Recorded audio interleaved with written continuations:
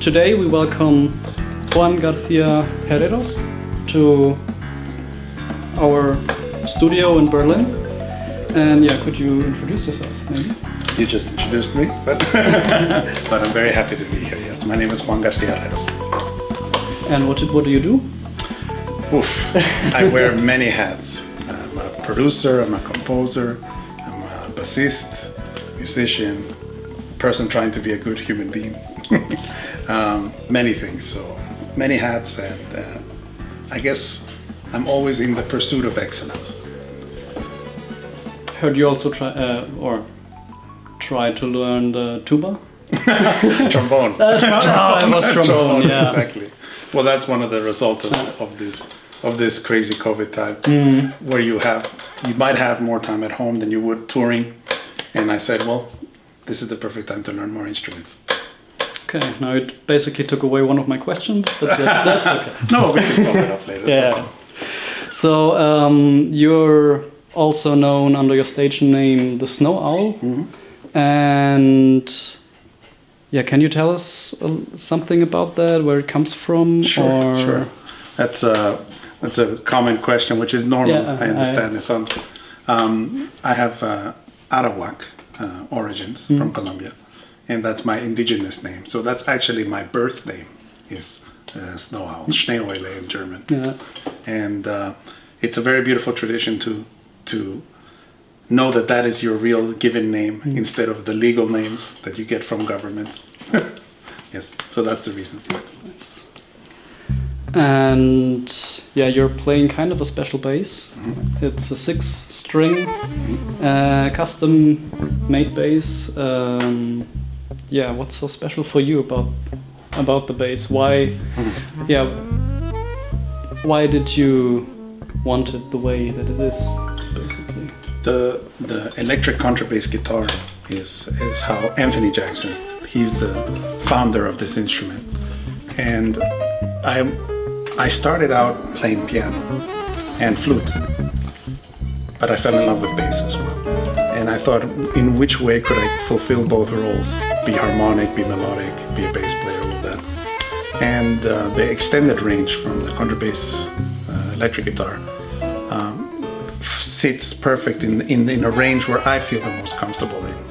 So that's the reason for custom designing the instrument with very specific measurements, lengths, everything. And thanks to Anthony Jackson, I was able to build one as well.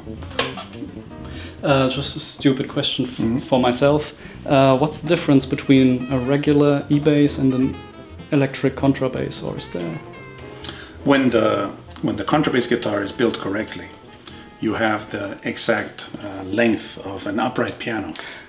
You see, and especially on your low B string, your low E string. So you need to have a certain amount of rotation and length to get the correct sustain for the instrument. The width and the spacing between the strings as well. It's a pretty big thing to handle, but it's definitely worth the hassle. Yeah, you've been named the world's best bassist in 2019. Sorry to bring that up. But yeah, I can imagine that felt amazing, weird. I don't know, how did it feel? It's even to just be listed when the Bass Player magazine and the Music Radar put their list of the top 20. Just being listed was enough for me. It's enough of a blessing, of course. Finding out that I had won, I didn't believe it because it was a voting thing from the audience. So it's the belief of the readers, it's the belief of the listeners, and I can only say thank you for recognizing me, and I will continue to give my best. Yeah, can you tell us something about your audio setup in general, and yeah, also maybe why you were reaching out to us, and yeah, for the Raumzeitmaschine and the Creamer C, for example. What did you think, for example? What sound were you looking for, or how did you want to improve your setup, basically? Absolutely. Well, I've had the tremendous privilege over 20-year plus career so far to have worked in the top studios in the world. I've worked in LA, in all the top studios, in New York City, top studios, Vienna, Synchron Stage, Paris, London, Air Studios. I've been able to work in all of these places. And there's always a constant of choice of hardware, right? That the great studios have. And I always wondered, you know, there was a time where people, they didn't know Rupert Neve designs. There was a time where they didn't know the EMT plays, where all these things were just starting out, right? And I always thought to myself, how amazing would that be to be able to find a company that is innovative and thinking forward and designing great equipment, right? And I'm always looking for that. I'm always looking for what's new, what's the latest. And when I saw, I think it was on YouTube, I saw some videos, the demo videos of the RC, the Creme RC and the Raumzeit. I thought for the first time, wow, the gear that is in these studios is finally accessible to me. I don't have to be in those studios, plus the situation of COVID that we're in, that I have to do so much work remotely. It was time to look for equipment that was at that level. And for me, when I received the Raumzeit from you and I put it in, it was an instant gratification moment. I felt that there was like a point of no return. I said, this is the exact reverb that I was looking for mastering. This is, and Creme as well. SSL boards, I've worked on I don't know how many bus compressors with the SSL bus compressor, even the plugins. And Creme for me is doing even more than what the SSL is doing originally. I really, really enjoy the units. So it was very easy for me to reach out because the demos sounded great. And then having it hands-on in my studio is just completely fulfilling. If I got you right, you were basically also looking, or I think every artist is looking for a signature sound. Mm-hmm. Yes. So something that's you, basically your musical identity or something. At least that's how I imagine this. This is how I want to sound. Yes. And yeah, was this also something where you could see, basically our devices? Mm-hmm. Mm-hmm. There's a point in your audio career. You start out learning the basics. You start out learning things that work. And there are things that they just work. You're gonna need your compression for your productions. You're gonna need your reverbs for your production. You're gonna need your EQs for your productions, right? And so many plugins and so many machines are fixed. They're not as flexible as you want them to be. There's all the glitter and prestige about it, but the hands-on approachability of the equipment, it makes it very easy to find characters. It makes it very easy to customize things.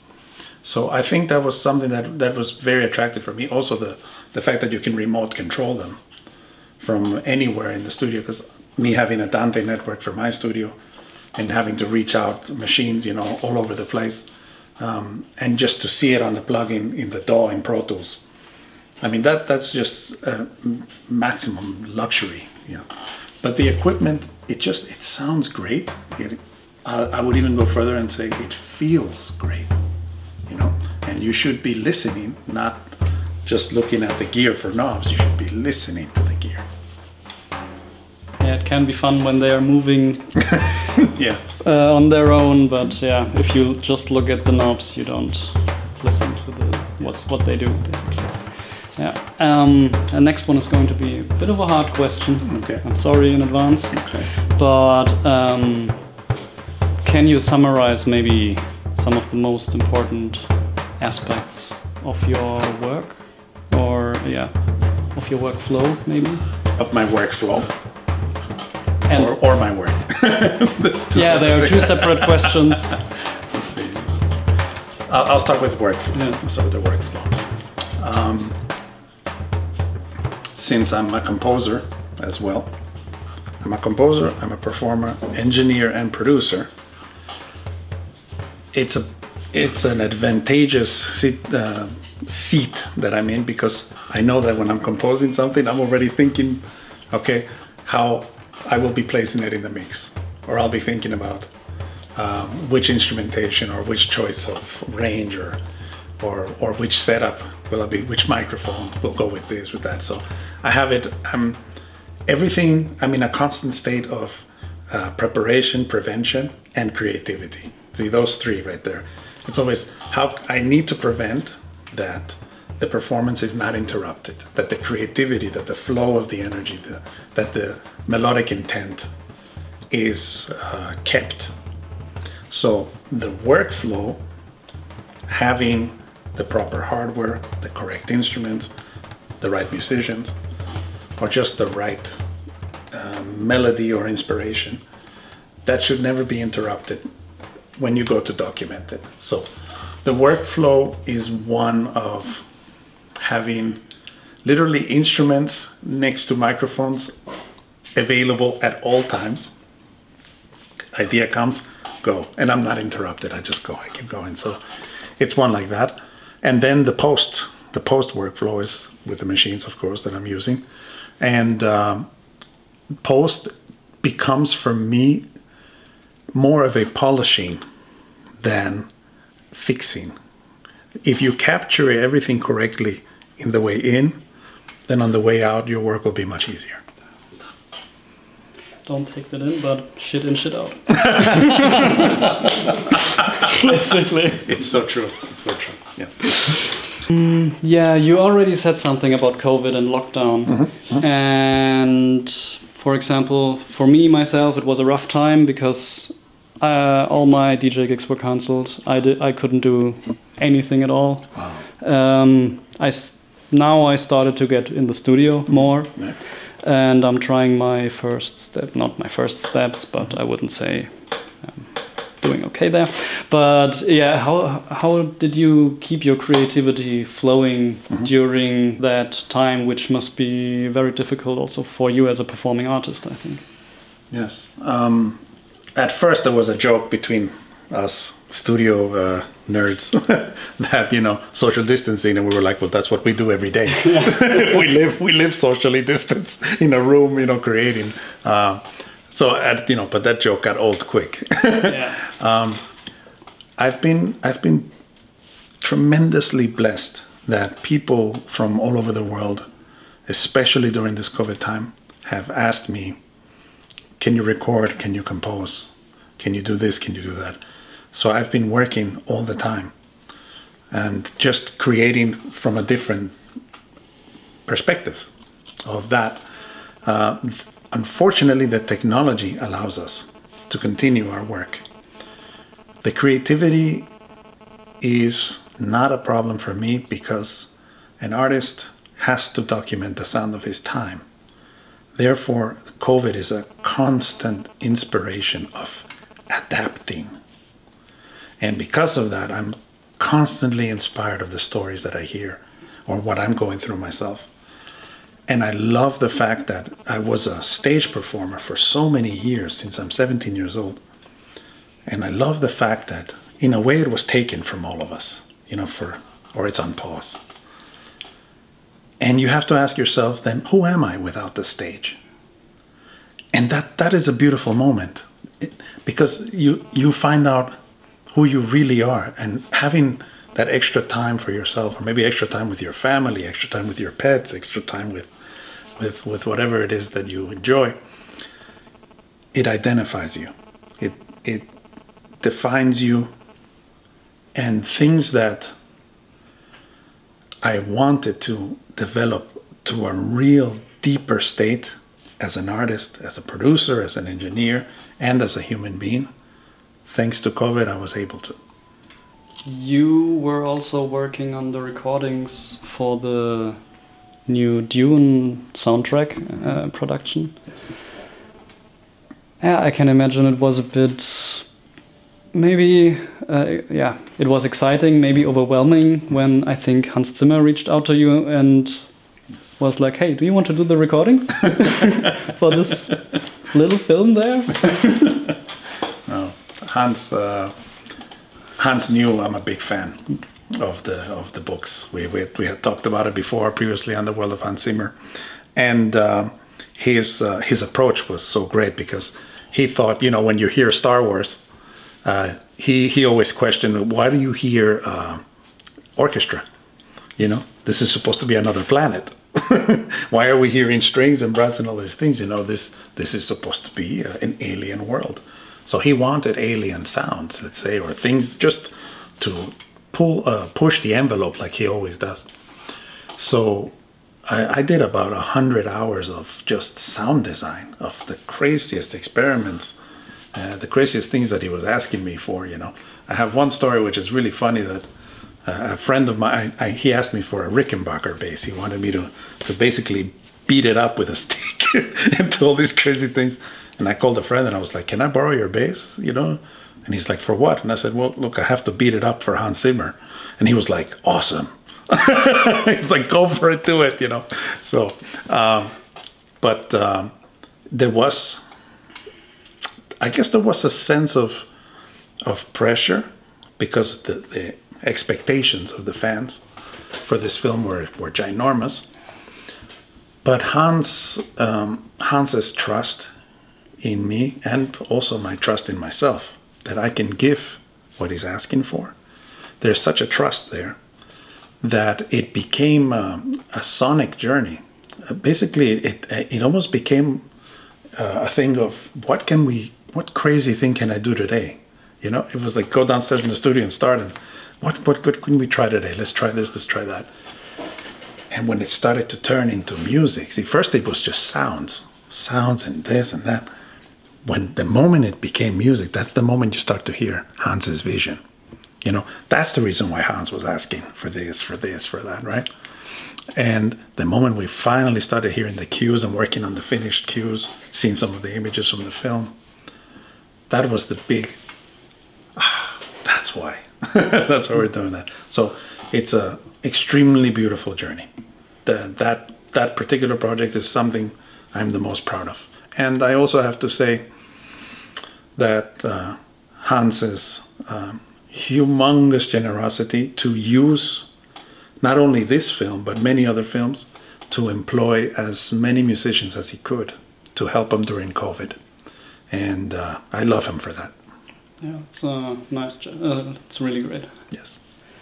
I think you were during the recording process and sound design. You were using, I think I saw a video or something, where you were using kind of an unconventional recording method for your bass, where you put a microphone inside a big plastic bottle or something. Yes. I imagine this was to get more low end and something, yes. and the bottle vibrations or something that they. Yes, it's a fantastic recording technique that I learned from Jeff Foster in Air Studios in London, and there is an Omni microphone, you know, a condenser in the bottle. You will. There's so many vibrations that are reflecting off the floor as well, and they get trapped inside, you know. And for subwoofers, for cinematic films, that's one of the best things to do. But you need your creme. You have to control it. You have to control that, you know, big thing there. But yeah, that was an amazing technique. Yes, and you have to push the envelope and don't be afraid to try crazy things. You know, that's the whole fun of it. Be a kid about it. You're also doing game scoring, I think.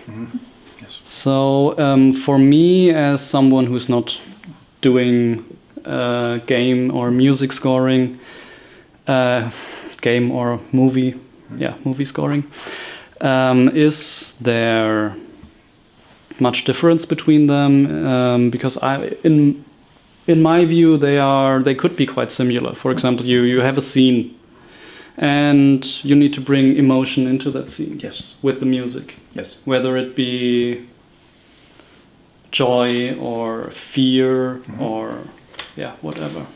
Yes. So and is this different from songwriting, for example?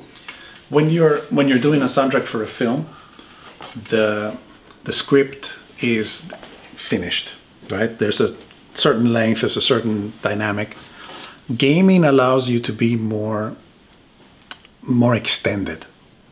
So you have, nowadays, the games are so intricate that the decisions you make in the game will change the story, right? So, and also the gameplay, you have to be extremely creative how to make a loop that the gamer will not be bored of after 1,000 times trying to defeat that boss or looking for that treasure chest in the forest or whatever.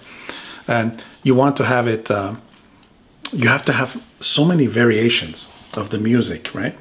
And that's one thing I love the most about the gaming soundtracks is I might have an amazing idea and now I have to find 20 different ways to recreate that idea so that it never gets boring. And the great thing that I am so fascinated about right now is immersive audio, 360 ambisonics, Dolby Atmos, all the gamers with the VR sets and everything, immersive sound, binaural mixes, everything. That is, we're no longer living in a stereo world anymore. And in order to create sound that is actually moving like real life, now we're not just capturing energy and performances, we are recreating life and environments and ambiences. And the gaming world allows that. And for a person who loves music and loves engineering, this is the best marriage for me of the human experience. What do you have planned in the near future? I think you have an album in the making, the Red Road. Red Road, yeah. Before was the Blue Road. Yes. No, it's the Red Road. The trilogy, exactly, the trilogy. No, there's a lot. There's a lot happening right now. Focusing right now, of course, on the Hans Zimmer live tour. That's going to be going out. I'm also still a part of the world of Hans Zimmer. And these tours are happening across the globe. In between all of that, my sound collective, Totem Warriors, that's where we do the soundtracks. We have two very, very incredible projects that we're working on right now. I wish I could say the names, but because of NDAs, you have to be discreet. But there's two amazing soundtracks that we're working on. And of course, the green light was given for the second Dune. So that will also be starting very, I don't want to spoil too much, so I want to just stay quiet on that before somebody gets me in trouble. And don't be Tom Holland. Exactly. Poor guy. So there's a lot happening right now, which I'm very excited about, and all the Snow Owl fans, they will be too. So, I have a question. I read that actually Hans reached out to you thanks to that video that he saw about your concert in Vienna playing Inception. Mm-hmm. Okay, this is super funny, but I'm really interested, which is your vision of the social world right now? It's like you take something from the social, you get in touch with dance. What do you want to give to the social now, like in terms of teaching, tutorial, YouTube, explaining gear, explaining your workflow? Do you think it's a way right now where people can learn music like easily, or easily and easily and with more easily access image when only the piano was the instrument where people can learn music? It was expensive, and maybe so many people don't have the opportunity to try to do that, and maybe we lost artists. Right now that you can afford a piano for 100 euro, maybe if someone is creative, someone is good, can go, and become a musician. Do you think the social world, like video, that it could be Facebook, YouTube, everything, can give the same approach of an e-piano, so give more opportunity? What is your idea? Absolutely, I understand, absolutely. Being born at a period before social media, of course, I have to appreciate the master-pupil relationship, which is so important to have the trust between a teacher and a student in person. That's priceless. It's a musical parent. At the same time, you have what they call YouTube University. And I mean, I am so grateful that I can research anything, any topic, and really some of the craziest. Negative harmony, that's you can just study negative harmonies. You can study string theory, calculus, anything on YouTube, right? That is also amazing, but at the same time, everything is flooded. It's too much information. So how do you find the balance? You see, I agree, and I'm an advocate for access to information, right? Where I disagree with it is, do not let the information dictate who you are. That's just one perspective that you're getting. Do not fix yourself on, oh, this is what I saw on YouTube and that's how it is. And the social media is meant to connect us. And when people are not talking to each other on a table anymore because they're on the social media, you're more disconnected than you are connected, right? In the terms of music, it's a great honor I can watch great guitarists from Brazil. I can watch koto players from Japan. I can see seminars about taikos or gamelan in Indonesia. This is amazing. I'm spoiled, but I'm a researcher, right? A person that I'm a focused researcher. I know what I'm looking for. A person without direction, and this is where I believe the master has to help the pupil, is to give direction. So both have to happen, but some form of direction and some form of balance has to be included in this social media cloud that we're in now. Yeah. If you're just starting out and you don't know what to search, exactly, all the information doesn't help you. It does not help because it's yeah. And also maybe to finish off on that is, don't be afraid to ask questions. The dumb person in the room that asks the questions is the one that ends up being the smartest. Yeah.